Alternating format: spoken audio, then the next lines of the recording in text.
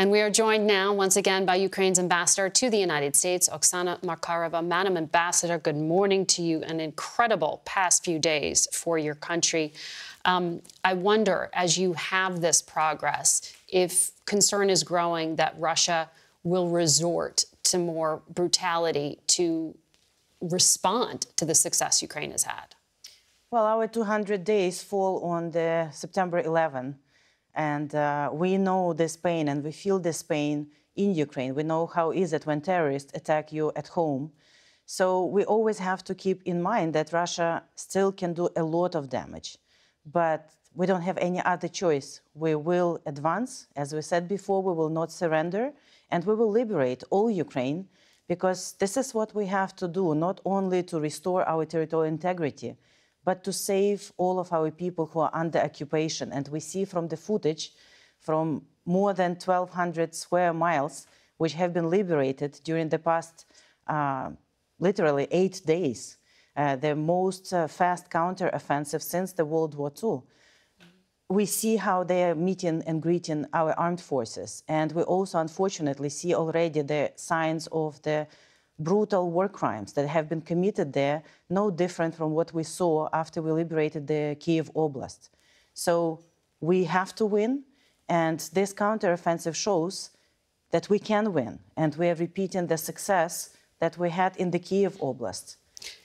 Retired General Ben Hodges told our David Martin that Ukraine's military could push Russia back to the borders that existed pre-February 24th, when the invasion happened. And that could happen before the end of the year. Do you agree with that timeline? Again, this operation was possible because of the resolve of the armed forces, because our commanders, from the president to every commander in the battlefield, are so devoted to the victory, but also because 40 million of Ukrainians are supporting this effort and fighting for our country. But more importantly, because our partners have increased all the support, and we're getting more and more of the weapons and equipment that is so needed for that. Mm-hmm. So, of course, we would like to liberate all Ukraine as soon as possible to stop the suffering of the people and to restore our sovereignty. But whether it will be possible before the end of the year, we are ready to do it before the end of the year, and hopefully we will have everything we need to do so. The Biden administration made some announcements of further support, $2.2 billion in long-term military financing for Ukraine and its neighbors. This was just in the past week. $675 million package of heavy weapons. Your foreign minister tweeted this morning that now it's about schedule, schedule, and schedule. So you're getting these pledges. Is there a complaint it's not arriving fast enough? We don't have any complaints. If you look at August and September, we see that the announcements are very regular, and we're getting a lot of announcements on a weekly basis. We also see, and it's very important, and it has been a highlight of this Secretary Blinken's visit to Kyiv, that we're not only talking about what is necessary right now for us to win today, but we are increasingly discussing the long-term support and everything that we need in order to build what we call the enduring strength.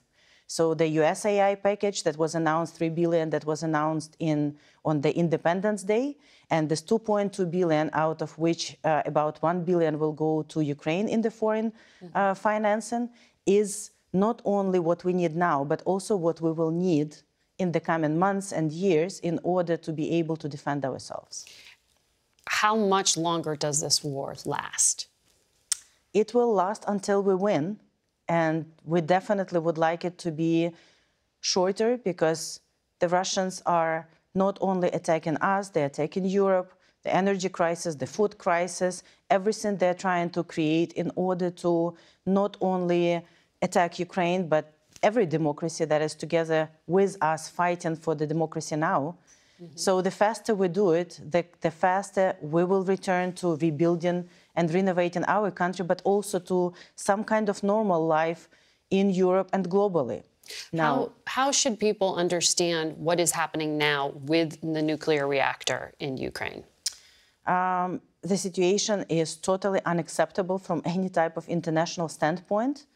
The Russian armed forces that shouldn't be in Ukraine in the first place, and definitely shouldn't be at the nuclear plant, which is the largest nuclear plant in Europe, are putting in danger the lives not only of Ukrainians, but also the whole region by being there and doing the But shutting down the reactor, does that avert catastrophe? Well, we're trying everything possible, and Ukrainians who are there at the station, despite of the fact that they're there under the guns all the time, trying to do everything possible to minimize the risks. So we are forced to do it, we are forced to shut it down. It's not a complete resolution. The complete resolution is for Russians to get out, to implement the recommendations of the UAIA, and to demilitarize the plant, which means that Russians should leave. That will bring the safety. But in the meantime, again, the Ukrainian personnel there is doing everything possible in order to avert any type of catastrophes. The last time you were here in April, you told us that there were roughly 91,000 Ukrainian children who had been taken from their families and brought into Russia. Has there been any progress in bringing them home? You asked for the U.S. to help with this. We are asking everyone, and unfortunately with this, fortunately with the counteroffensive, but we see already that during the counteroffensives, Russians are trying to move more kids from the territories which were liberated prior to the liberations to Russia. So this issue of identifying and finding every children that Russian stolen from us and return them back safely is still one of the top priorities. And hopefully, after we win, we will be able to get them all back. Very quickly, should we expect your president to come to the United Nations in the coming days in person? Can he leave? Well, it all depends on the situation on the ground. So we cannot say anything right now, but hopefully we will be able to have more good news from Ukraine and more territories to return home. That'd be significant. Thank you, Madam Ambassador.